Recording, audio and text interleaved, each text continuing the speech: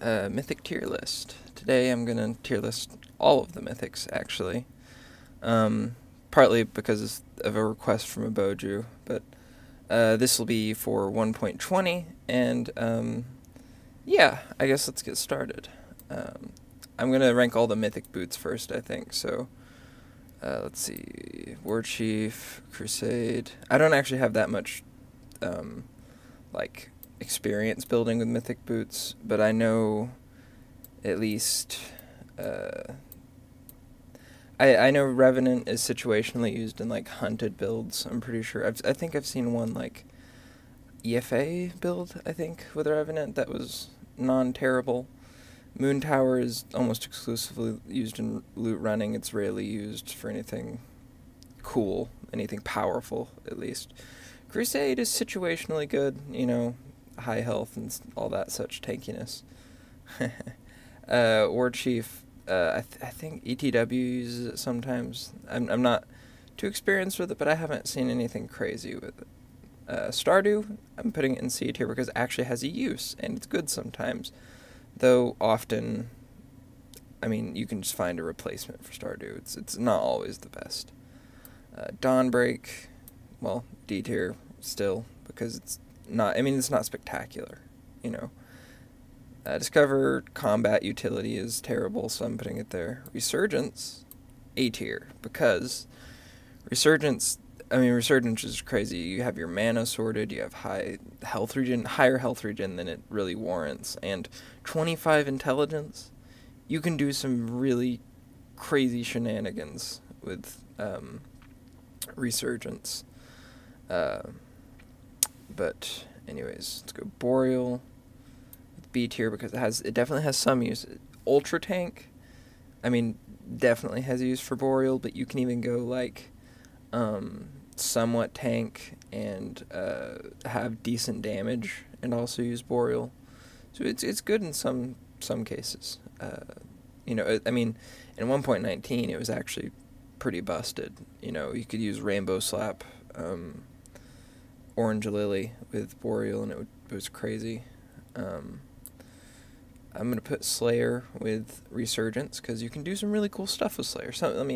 A lot of Slayer builds you can only do with Slayer, or I guess obviously it's a mythic boot, so it has interesting things with it. So Resurgence and Slayer get A tier just because they're useful and can make some very unique builds. Boreal because it's very strong in niche cases. Stardew, Stardew's usable. And then, and Galleon. All these here, they're okay, probably, but they're not overpowered or anything like that. Alright, I guess let's get to the low-level mythics now, as D tier. Neptune's gonna get angry at me, but as is just... I've seen some cool ETFAs things done with as, but honestly, just use cluster. It's fine. As isn't crazy. Although as can use Anamnesis, which does warrant for some interesting builds at least. Let's see. Pure.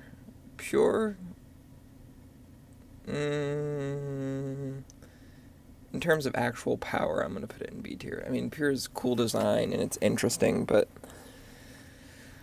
it gets walled by elemental defenses, no curse, no courage. It's cool though, and it's definitely a contender, so I'll put it in B tier. Let's see, Archangel. Low damage. That I shouldn't need to explain that. That's fine there. APOC. I'm going to put that in C tier, just because, in terms of, like, the overall mythics, it's not incredibly busted at all, and Undying exists, so it's not crazy, so it just goes in C tier. Let's see, what are the other low-level mythics? Is that all the low-level mythics? Aftershock. Where's Aftershock? Yeah, Aftershock. Hmm. Low B tier, high C tier.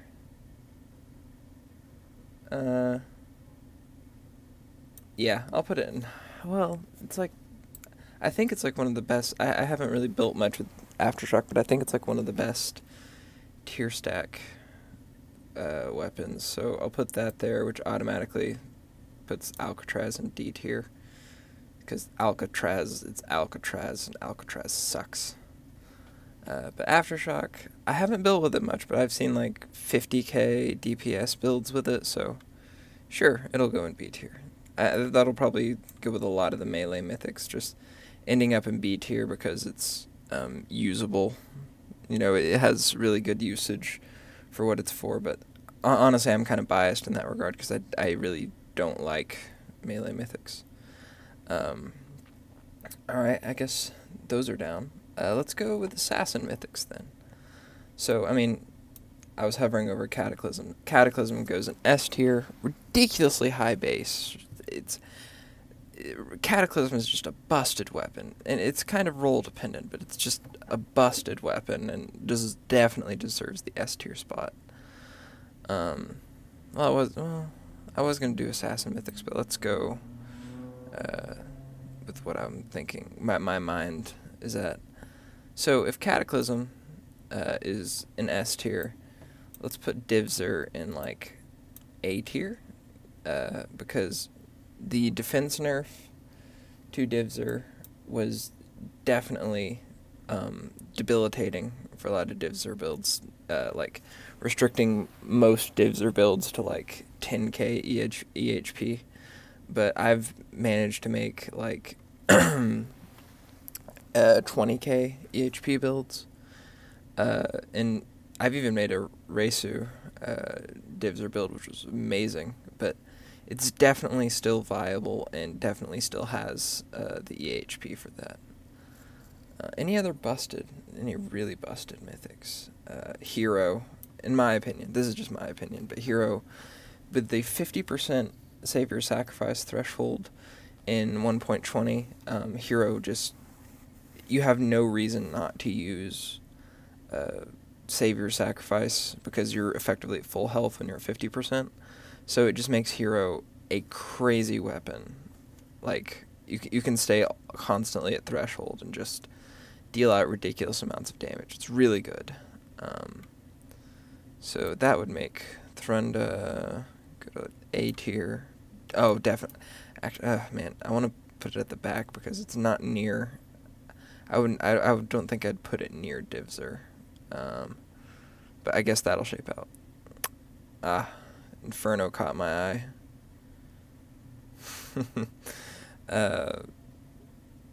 Yeah, let's put it behind Alcatraz. Whatever.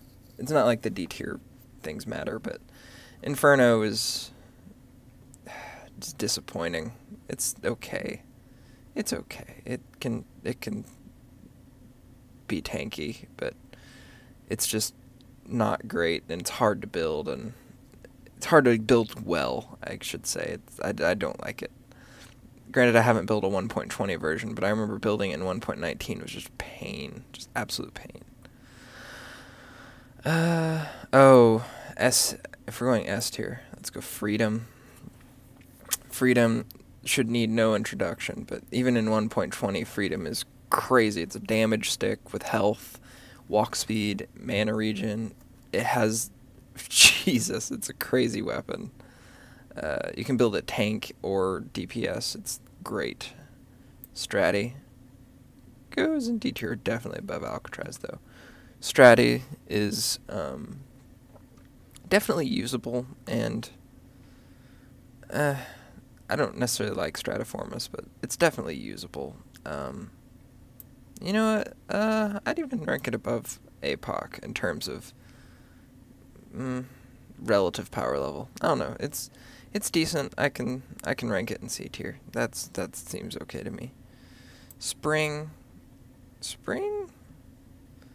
So Spring, I have a hard time ranking Spring because it has a different usage usually than like Divzer and Freedom, and well, not necessarily Freedom. That's why Freedom's an S tier, because it's tanky and it's damage dealing. But Spring can be built like WFA and stuff. Like, you can probably get like 50k EHP on Spring, where you can't really get that on Divzer. I guess in overall power level, though, Divzer probably has Spring beat. I'm not exactly sure on that one, but that sounds about right to me. As for fire mythics, I'll put Guardian in B tier because it's virtually unkillable. You have tons of survivability, and you have decent team support, though that's less relevant now that Guardian is a major ID in raids. So it's a good weapon, though. It's very dependable, and will see you well, I guess. Let's see, Fatal. In terms of overall power, I guess it's also A tier. Fatal's probably also A tier. I would say in terms of like power level across like all mythics, I'd say it's even behind Thundercrack probably. I'm not sure on that one though. That's an interesting question of whether either of these two have more powerful stats. But if I'm ranking Fatal, Singularity comes before Thundercrack probably, because Singularity is actually quite powerful. You can build a tank, you can build a damage, especially since you're basically like free Curse or Courage powder on it, whereas Fatal, not many people powder their Fatal FTF or WTW. So Singularity is probably overall better than Fatal, in my opinion, and Singularity can be tier stack and stuff. Singularity has a lot of use cases, whereas Fatal, I think, is just kind of just Thunder Mythic, and it's probably okay, but I would put Singularity above Fatal, and but there, I could even see it being above Spring, so that's kind of debatable. Fantasia, probably even above Divzer. Yeah, because Fantasia is pretty cool. I'm ranking it there mostly because of it being considered the best shaman weapon, the best shaman mythic. That might go to Absolution, but Fantasia is definitely the highest damage output shaman mythic. So I'm going to put it in high A tier. Personally, I don't really like Fantasia all that much. Like, it's not tanky enough for me, so I'd probably put it in like top of the B tier. So I'll keep it there, but know that like if you're a damage junkie, it definitely deserves an A tier spot. That puts Absolution definitely above Guardian, probably even above Fan. Well, if you're holding Absolution, you're practically immortal. So I guess I'll put that in.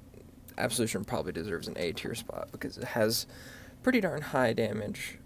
You know what? No, it's high B tier because Absolution doesn't have Curse or Courage. Like, I mean, the meta is all about damage numbers, and it really shouldn't be because, like, if you have Curse or Courage, you're practically doing like at least 30% more damage, probably like 50% more damage than a build that's not using Curse or Courage. So, I mean, Absolution just gets a high ranking purely because you're practically immortal when you're holding it, great team support, and you have pretty decent damage, though I wouldn't rank it ridiculously high. I don't know.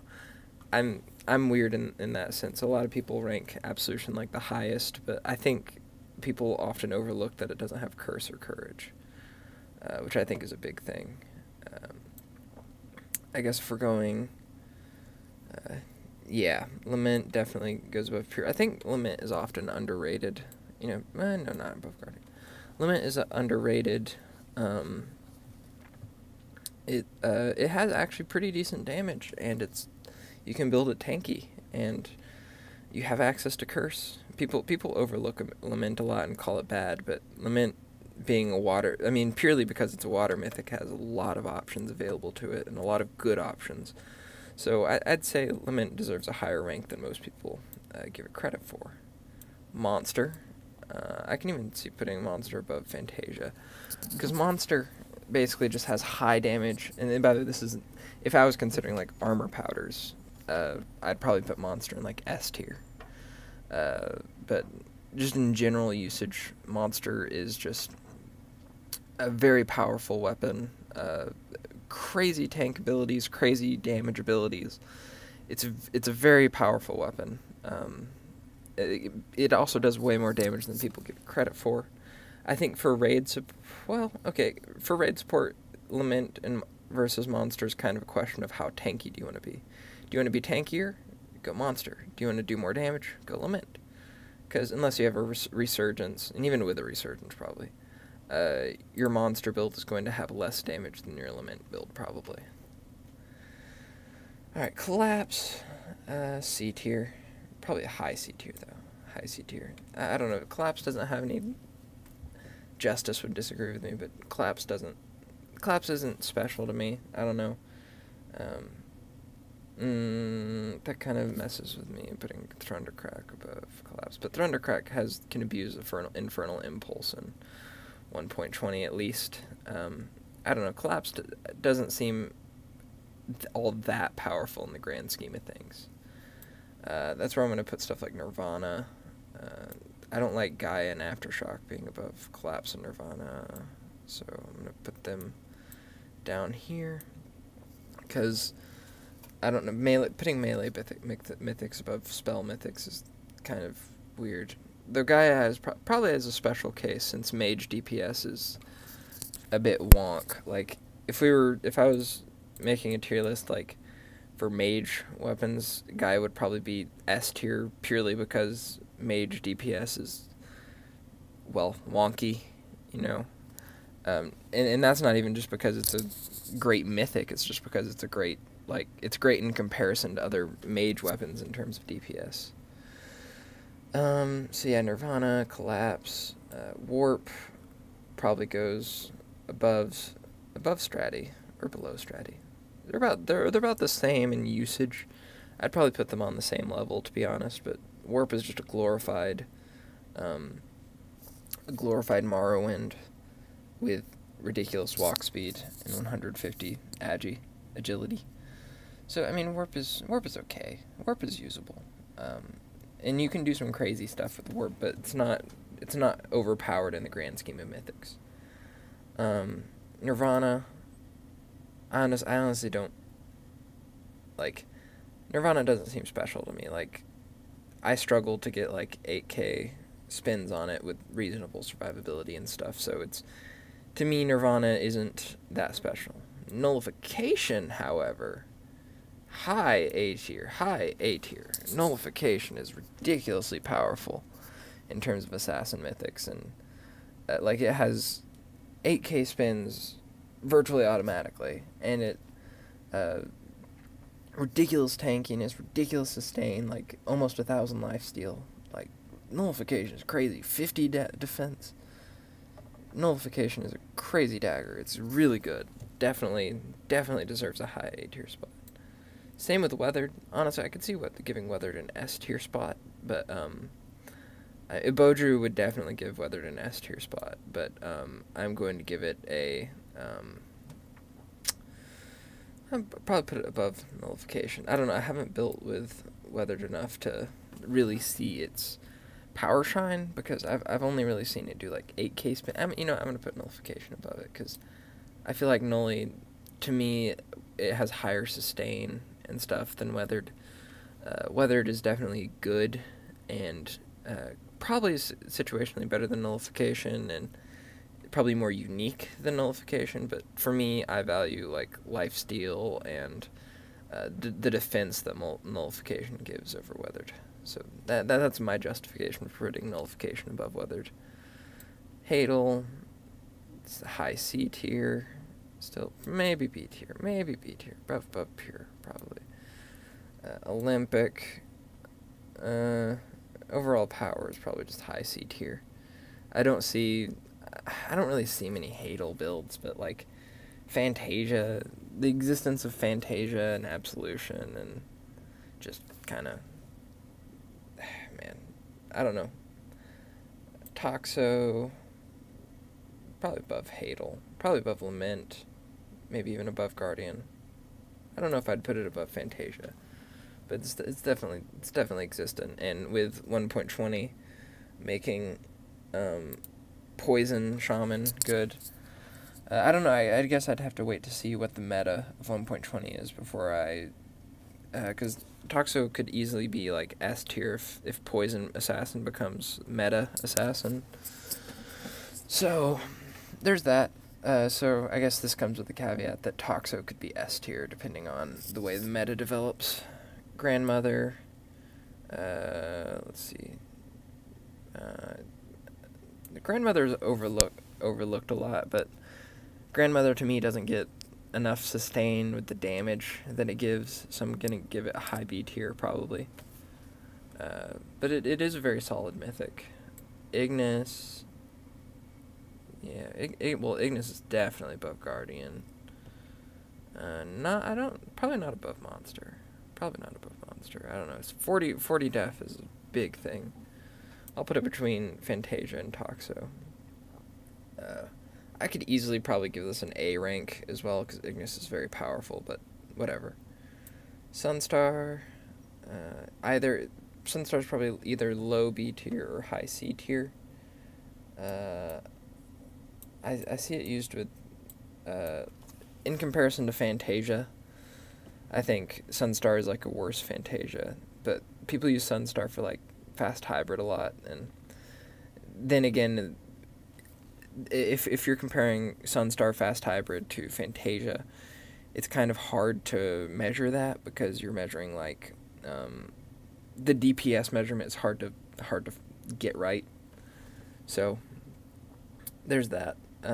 So I could see Sunstar in the hands of a skilled player. I could see Sunstar being better than Fantasia. But in overall power, I think Fantasia probably beats it. I don't know. Seems about right to me. Grim Trap.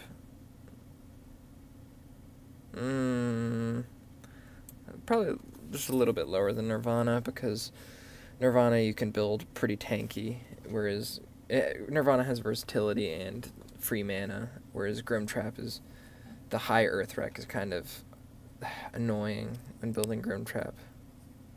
Idol, man, in terms of overall power,